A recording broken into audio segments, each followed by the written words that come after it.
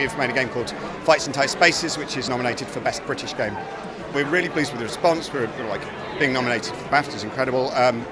Yeah, and I think people really get it, and that's quite, from a game designer's point of view, like people getting what you've tried to set out to do is the nicest feeling in the world. One end you've got Forza, which is like this huge racing game that comes out on a regular basis, but made by a huge team, but is kind of impeccable, and every time it comes out people are wowed by it. And then you've got like little games like Overboard, which was created in a really short amount of time by a small team, but they're obviously really passionate about what they do. And then you've got kind of things like Fights in the Middle, which is kind of a big indie team but very small for a big game team, and we're doing our own thing as well. It's just nice to have games that are all very different.